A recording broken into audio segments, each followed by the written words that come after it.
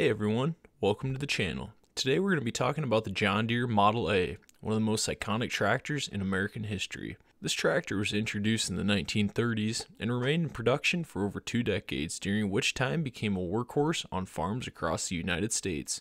Let's dive in and take a closer look at what made this tractor such a legendary machine. The John Deere Model A was first introduced in 1934 as a replacement for the Model D. At the time, the Great Depression was still in full swing, and farmers were looking for a reliable and affordable tractor to help them work their land and turn a profit. The Model A was designed with these farmers in mind, and it quickly became one of John Deere's most popular models. Now, John Deere didn't just come up with the Model A overnight. They began to modify GP tractors with adjustable rear axles and narrow front ends. And in 1933, when Deere was experimenting on what would become the Model A. Now, when the Model A would come out in 1934, it would host a 321 cubic inch 2-cylinder gas engine, the bore of 5.5 inches and a stroke of 6.5, accompanied by a 4-speed transmission that was revolutionary at the time.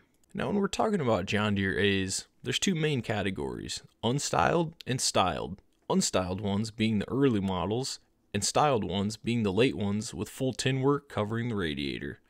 Now, in those days, steel wheels were widely popular. One cool thing to note, the Model A was the first Deere tractor to have factory rubber as an option. Now, in those days, efficiency was everything. With the 2-cylinder engine producing around 25 horsepower, it might not sound like a lot, but at the time, it was more than plenty. Boasting a low fuel consumption, John Deere stated you could run a full day off one tank. Now, there were many different variants of the Model A. The row crop, which was the most standard and widely produced one, then a standard front axle, an orchard style, a narrow orchard, an adjustable front, single front wheel, high crop adjustable wide front, and high crop single front wheel. Now, a couple things John Deere changed in mid-1935 was they went away from having an open fan shaft and a 4-spoke steering wheel. With John Deere having a 4-year run on the unstyled A, it was time to make a change, and that came in 1938. Streamlining the Model A, they got a hood to cover the gas tank and radiator. 1938 would also be the first year John Deere would offer electric start on the Model A, which before this, it was hand crank. Now, these early styled ones kept the same 4-speed transmission as the unstyled one does, 11,000 to be exact, until John Deere decided to increase the horsepower by increasing the stroke of the engine. Also at this time, they changed the PTO shaft from 1 1/8 to 1 3/8, and they also replaced the 12-spline axle with a 15-spline. And in 1941, the engine was increased from 309 cubic inches to 321, bringing it up to around 34 horsepower. This extra horsepower meant it was time to change the transmission, bringing it up to a 6-speed. With this extra horsepower and a modern transmission, a lot of people claim this tractor to be a 3-plow tractor in light soil. Now, it's in these years from 39 to 47, you'll hear the term slant dash, which refers to the Model A tractors that came with electric start, having an extra piece concealing the battery. Another important feature of the Model A was its hydraulic system. Although it did not have live power, which is hydraulic power whenever you need it, not having to have the clutch engaged, it was designed to be reliable and easy to maintain, which was a major selling point for farmers who needed dependable equipment they could count on. The Model A was also the first John Deere tractor to have lights put on it for farmers to be able to work around the clock. The Model A was also one of the first John Deere tractors to be exported overseas, giving John Deere true global reach. With World War II bringing on all kinds of challenges for U.S. manufacturers, it also did for John Deere. Due to not being able to use copper, John Deere's radiators were manufactured from steel, which did not cool as well. The tractors were adapted with a pressure cooling system during these times. It's also during World War II that the U.S. military used modified versions of the Model A in tasks like runway maintenance and airfield construction. At one point, there was even an armored version of the A that was produced.